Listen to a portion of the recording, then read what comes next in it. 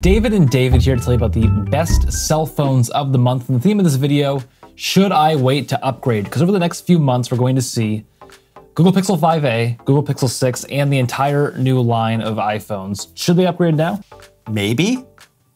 I'm not here to tell you what to do, but we can give you some information. So, according to the rumors, there's nothing super exciting coming out in the next couple of months, especially in the iPhone lineup. So, if you need a new phone right now, I'd say send it. Meaning buy it. That's what the kids say these days, and I'm pretty cool. So buy a new phone now if you need one. If you want to have the latest and greatest model, if you're gonna be disappointed or surprised when the new one comes out next month, even though it always comes out in September, hold off. But let's talk about the best phones of the month. Yeah, so let's start with the Google Pixel 4a 5G. Right. Budget Android phone, has the 5G. It was really Google's foray into 5G. Sure was. The 6.2-inch display, 2 cameras, 12.2 megapixel and 16 megapixel, 128 gigabytes of storage space. Right, the previous version of the Pixel, Pixel 4, right, had 64 gigs of storage, which was not a lot. This has 128 gigs of storage and takes advantage of Google's cloud storage features, which are excellent. Yep. $499 starting price. That's a little bit too expensive for you, and you don't need the 5G, which you probably don't. Yep. Google also has the 4A. A couple differences here. That phone has a 5.8-inch display, and it only has the 1 camera. So a little bit of a discount, a little bit worse specs. Kind of depends on what you use your phone for. They're good phones. They're not great phones. They don't feel as good in your hand as an iPhone does, but it's a good phone. Good phone. That's why it's not number one. Next up, a little bit more of an expensive Android, the Samsung Galaxy S21. This is the one that I use when we're doing videos or taking screenshots, and it's a good phone. Yeah, it's a good phone. I don't think it feels quite as good in my hand as the S20 did, but for the price, which is $799, if you buy it outright, I think it's a really great deal.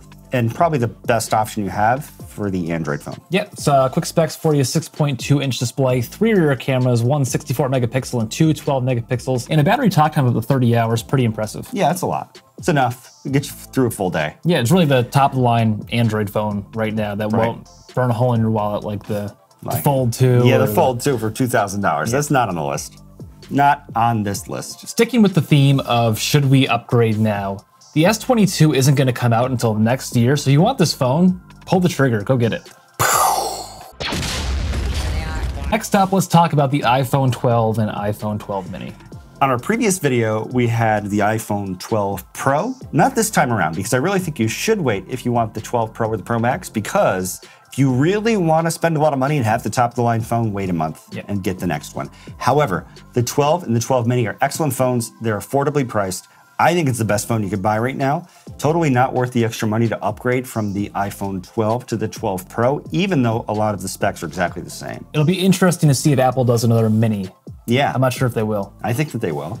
You don't think so? I don't know. I love the mini. I think it's a very cool phone. So some quick specs for you. The iPhone 12, 6.1-inch display, 2 rear cameras, both 12 megapixels, 64, 128, and 256 gigabytes of storage space. Whereas the mini, smaller, has that 5.4-inch display. Again, the 2 rear cameras, same storage. Yep, same specs. So the difference between the Pro and the 12 is really the storage size, and it doesn't have the 2x zoom camera on the back. Everything else is pretty much exactly the same processor. If money was, an issue for me, I mean, I would definitely buy the cheaper one. We always buy the most expensive ones because we have to write articles and review them. It's a business thing. So I think the 12 is the way to go. iOS 15 is going to be compatible with a lot of iPhones, going back as far as the iPhone 6S. So there really isn't a need. If you want the newest iOS 15 features, you don't even need to upgrade your phone, really. That's for sure. And if you just broke your phone and you're buying a phone like sort of out of necessity, you can always just go on eBay. Buy an iPhone XS for less than $400. Still has Face ID. Still has Face ID. It's a good phone. It's only 2 years old.